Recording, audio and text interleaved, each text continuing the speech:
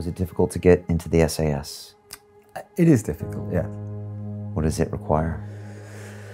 I think the best way of putting it, which is the way it was put to me when I asked my friend who had been in it, and I said, how do I get in? What's the story? You know, can you give me some tips and a bit of sort of mentoring? And he looked at me and just said, no. He said, if you want to get in, you will. You've just got to want to get in badly enough. You're on your own. What was that? How so? What do they do to you? Well, you know, obviously you're not entirely on your own. You're moving across the Welsh mountains, the Brecon Beacons, and you're going checkpoint to checkpoint. And your speed has got to be up to a speed. You don't actually know what that speed is, so you've got to really keep going. And unlike in the army, nobody is saying well done, and nobody is saying badly done. And that's very hard when you come from the army, where everything is being looked after, and you're being shouted at, and get a move on, man, well done, man. There's nothing like that. It's just you're suddenly in this psychological vacuum of no encouragement, no criticism. Just, okay, where are you now? Your next place is here. Show me on the map. Okay. There's nothing magic about it.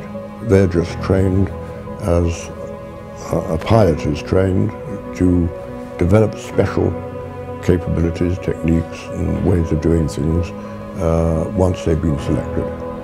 And theirs is a specialist job in exactly the same way as a pilot or member of a tank crew.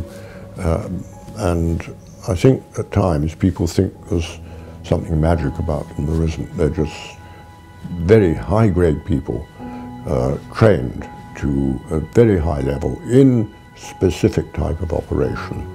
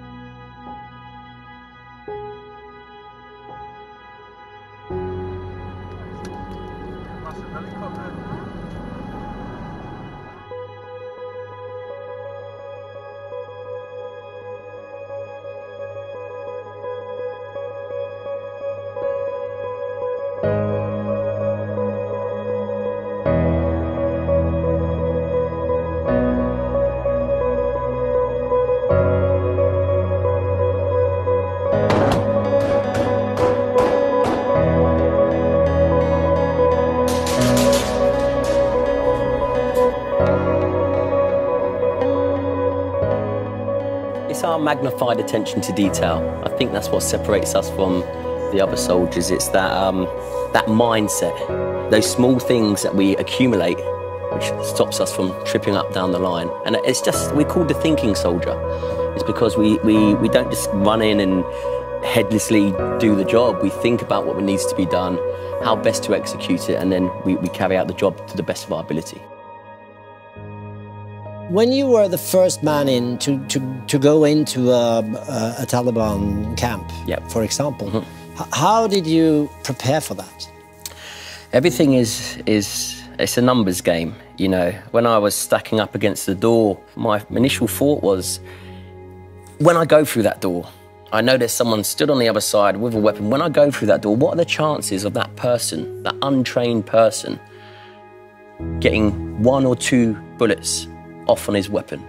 Okay, the chances are quite high. What are the chances of one of those bullets hitting me in the head and killing me outright? That's very slim. You know, it might hit me in my body armor, it might hit me in the leg. So what are the chances of me actually dying? It's slim, because I'm the aggressor, I'm the trained soldier. By the time I get in and finish the job, or my pal is on my back, he will come in and finish the job. I've taken a lot of lives, but what I do remember is not necessarily the people that I've killed, because obviously I'm the first man in. I've done 3 tours of Afghanistan. I'm kicking doors down on a daily basis. We're hunting down Taliban commanders. But what I do remember is not pulling that trigger. What people must remember, that my job is to conserve life, is to save life. I only take life when there's a level of evil that's been surpassed, or I'm in immediate threat, or my pals are in there's immediate danger to life. But what I do remember is being stood there, and I could have taken a shot, and every time, you know, it just wasn't right, and I took my finger off the trigger. Those are the times that I do remember.